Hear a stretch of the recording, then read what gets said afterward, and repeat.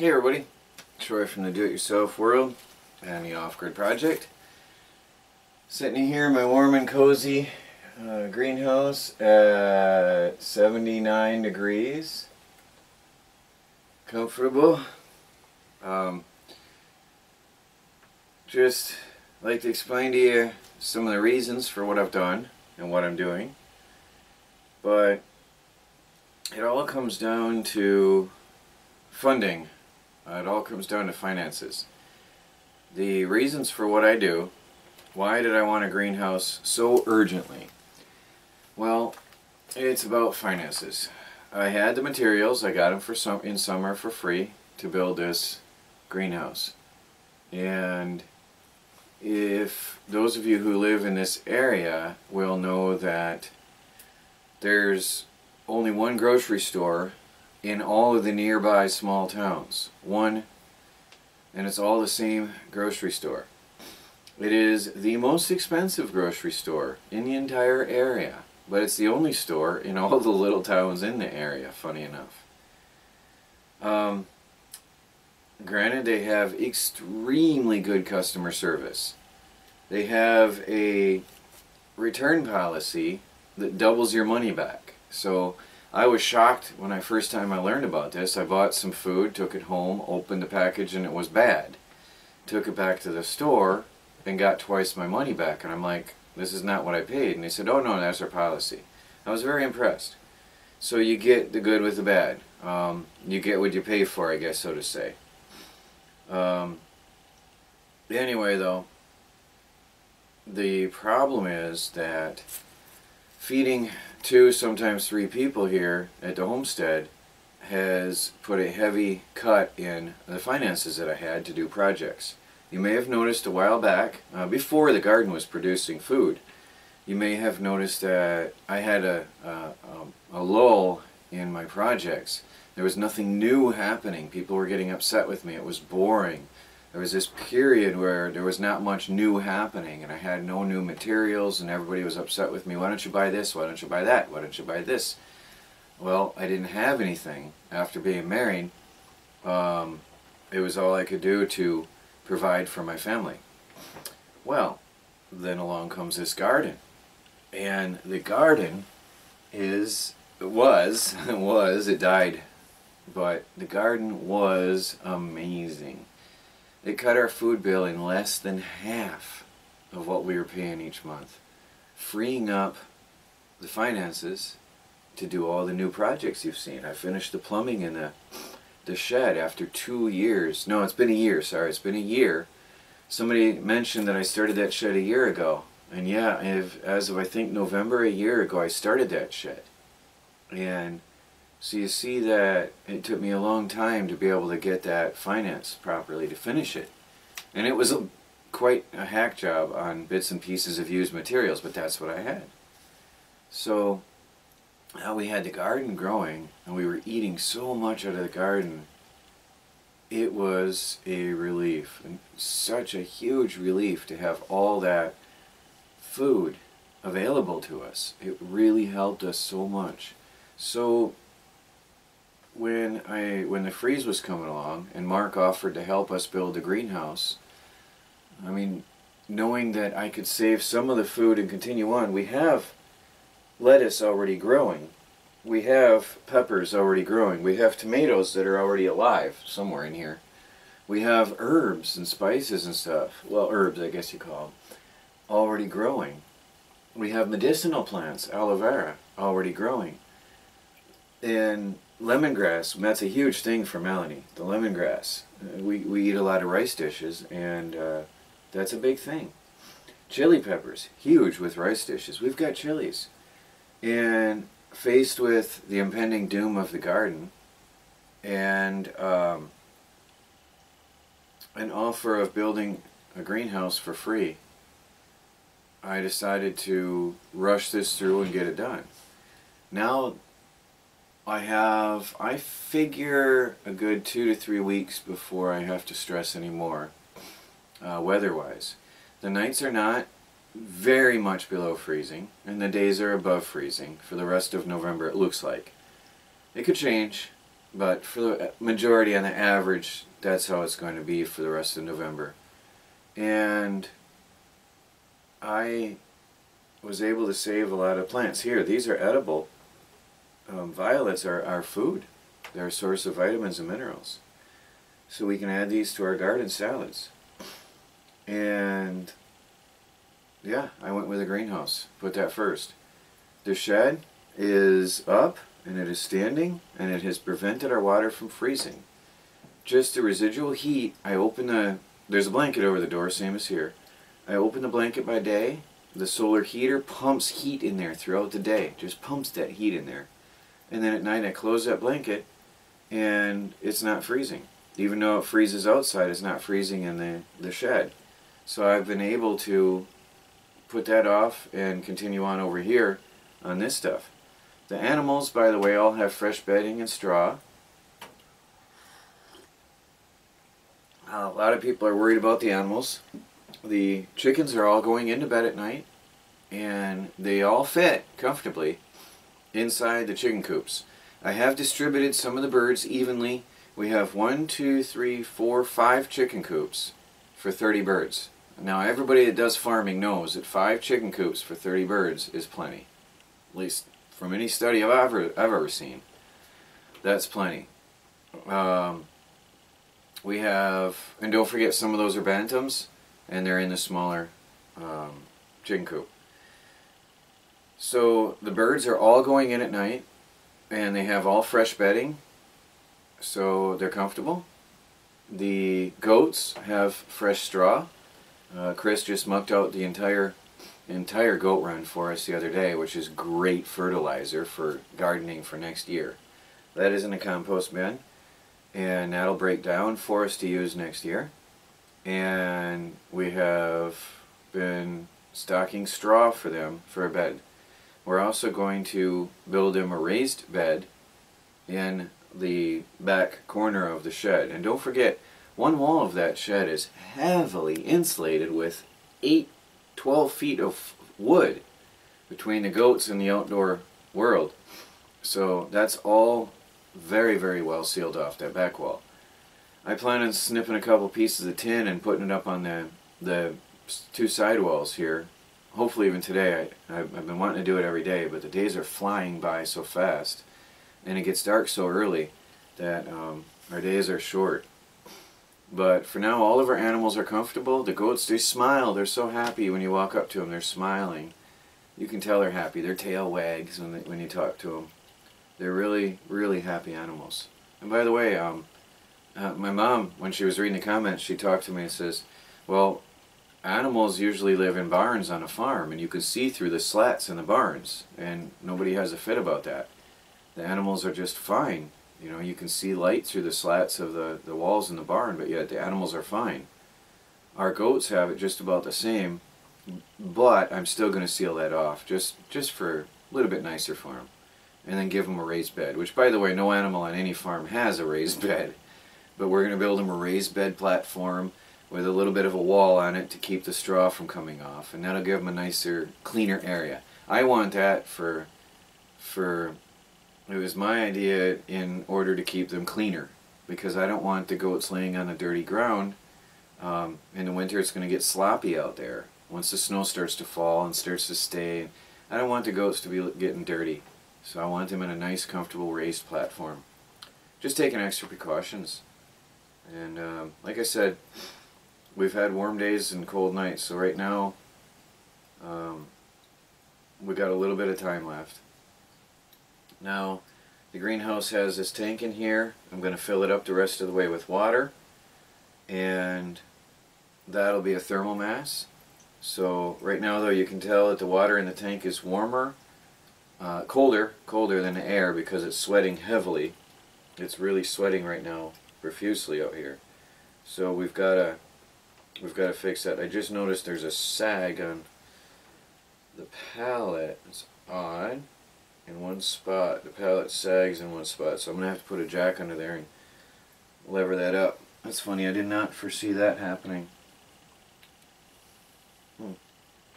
The pallet wasn't very strong. There's a weak point in the frame of the bottom of the pallet, so it sort of sags a little. I'll have to fix that. But other than that, it's looking good in here. I'll keep an eye on things. Wouldn't that be funny if the pallet collapsed? They're supposed to hold a couple thousand pounds, and the tank is about 2,000 pounds when full. Should be fine. Now, there's a lot of talk about if I'm going to heat this place, if I'm going to collect rainwater, if I'm going to insulate the ceiling. Well, we're tapped out for this paycheck. I did all I could with this paycheck. I'm going to finish insulating the ceiling next paycheck. And again, like I said, for now, we're making it. We're keeping the plants above freezing by night, and they're warm in the day. And we have blooming flowers, which I think is a positive sign. We have growing peas, which is a good thing.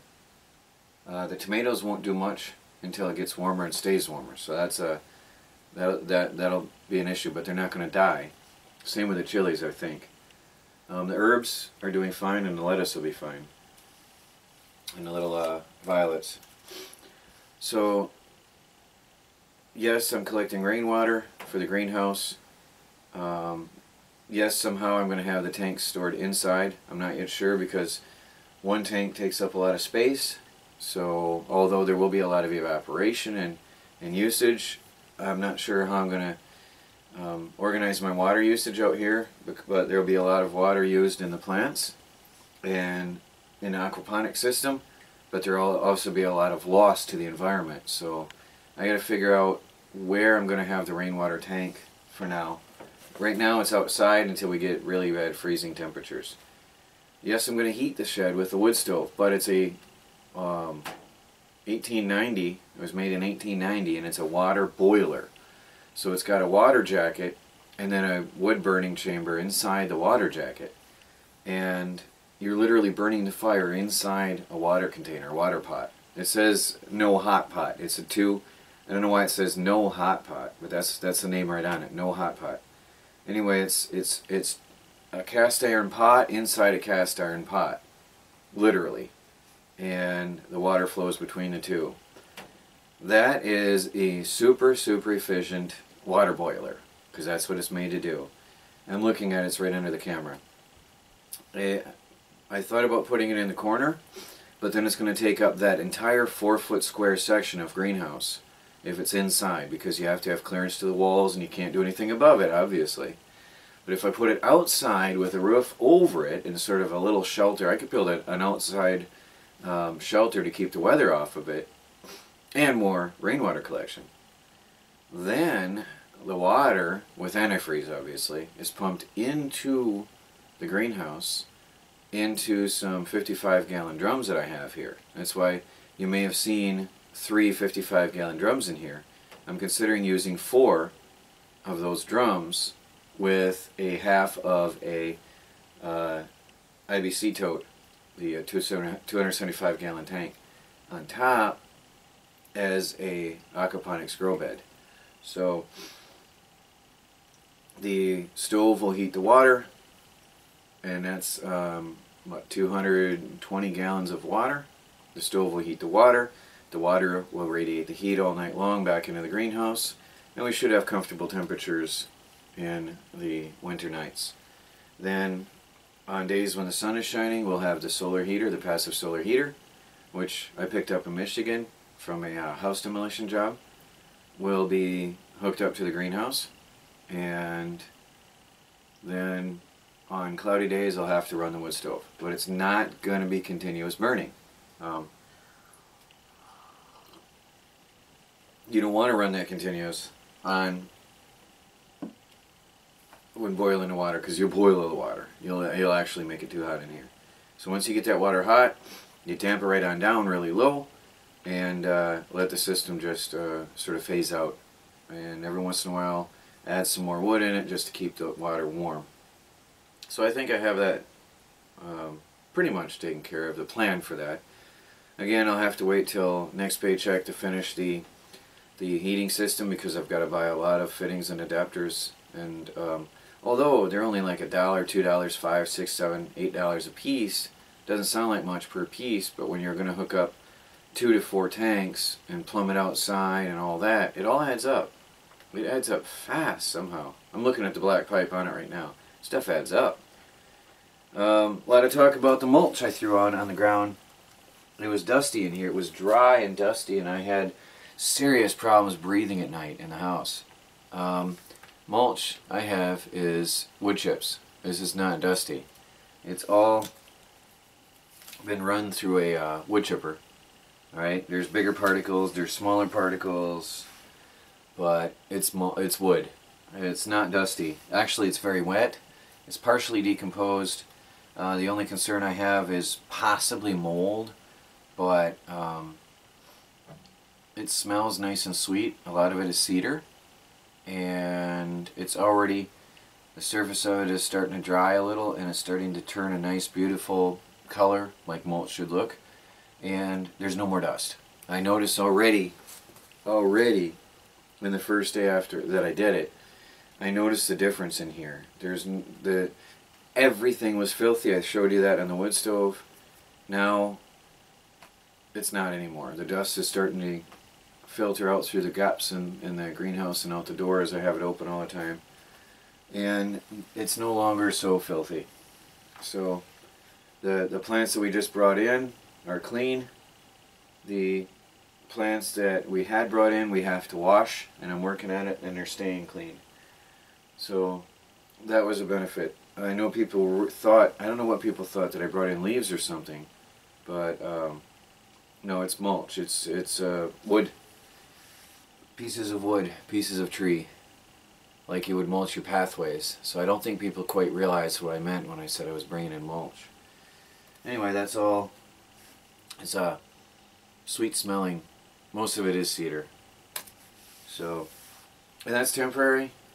I will be covering the floor of the greenhouse with gravel, but again, that's in the future as finances permit. So that is not happening anytime soon, and I needed to get that dirt down for the plants as well as me. So I've got a lot planned before the snow falls. We are going to reinforce the goat pen. We are going to build a bigger chicken coop. Although the chickens are all good, I do plan to eventually extend the chicken run around the entire perimeter of the meadow, which will help a lot with lowering the feed costs, because to give them more free range area. And I want to have a bigger, nicer chicken coop so that I can, well, it'll ease our egg gathering. I want to have multiple egg laying batteries, because now that all the chickens are sleeping indoors. By the way, chickens sleep outdoors in summer. Even in the rain, I've seen them sleeping outdoors. If they have the ability, they'll go up in a tree. Chickens are birds. They're birds.